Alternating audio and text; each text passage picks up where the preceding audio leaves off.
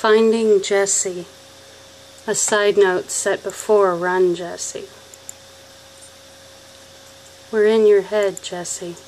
He'd told her as he'd smiled that creepy, leering sort of smile, his dark, soulless eyes clashing with her wide, frightened ones. I've always been here. I've been watching you, Jesse. All these months I've watched you. I told you once that you drew me up from the depths, from the darkness, out of your boredom, your loneliness, your fear. I remember the way you trembled against me as I admitted such things to you. How I craved your fear, Jesse, from the very beginning. Your fear, your uncertainty. I told you once that I could almost taste your fear on you. I fairly tremble now at the very thought of it. I remember the flash of fire in your eyes, the way you taunted me with your strength, despite everything I did to crush you, to break your spirit. I remember how you fought me, and oh, how you fought me. I have had others before you, so many others, nameless, faceless, endless others, every one of them as lonely as you were, aching and alone and lost in the night. Every one of them waking me as one by one they turned to the darkness, to save them from their boredom, to distract them from their loneliness. They never had your strength, Jesse. I dared not imagine any one person could possess such strength. You were a woman apart, Jesse. A fire that would rage against anything and everything that tried to put your fire out. And as the months passed, as I watched you from the darkness, from the shadows, I knew I had to have you.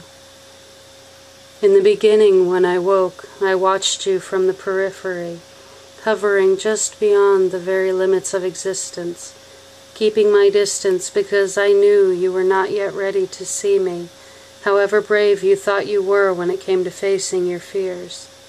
And you did believe yourself brave, didn't you, Jesse?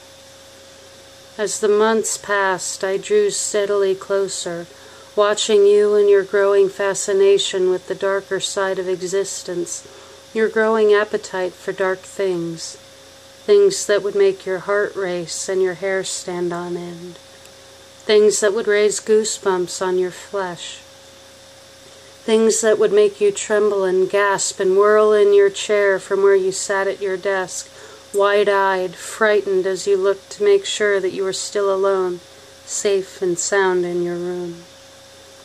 I was there with you, and though you didn't know it, not then, some part of you sensed it. I could see it all over you each time you'd turn back to watching whatever horror movie you'd lost yourself in that night, knowing you were listening to the darkness more than you were listening to whatever movie you happened to be watching.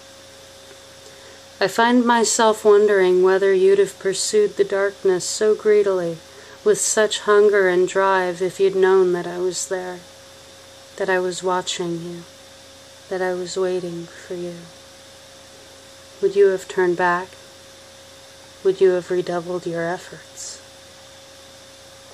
You should have been careful, Jesse, for when you so greedily seek out the darkness, if you're not careful, there comes a point that the darkness awakens and decides to come for you.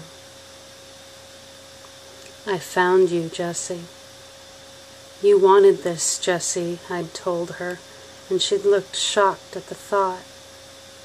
All those nights curled up in the dark in your bedroom with your laptop, safe and sound and cozy in that safe and sound and cozy little life of yours, sheltered, protected, safe. Your soul called out to me from the darkness, brought me up from the depths.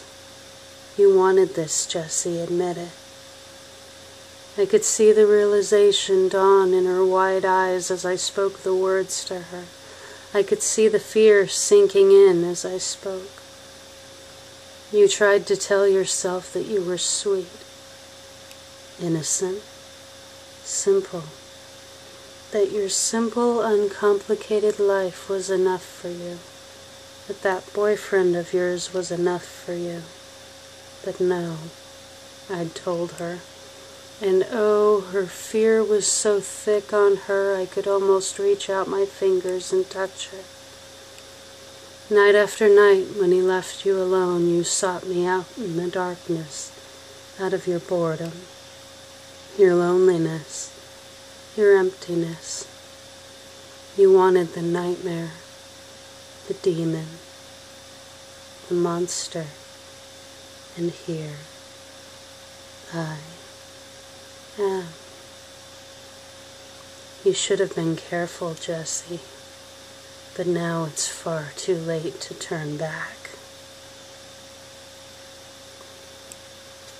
That was Finding Jessie, the lead-in to my short story series, Run Jessie. I hope you guys enjoyed that one. This has been AV Songbird. Sleep well, guys.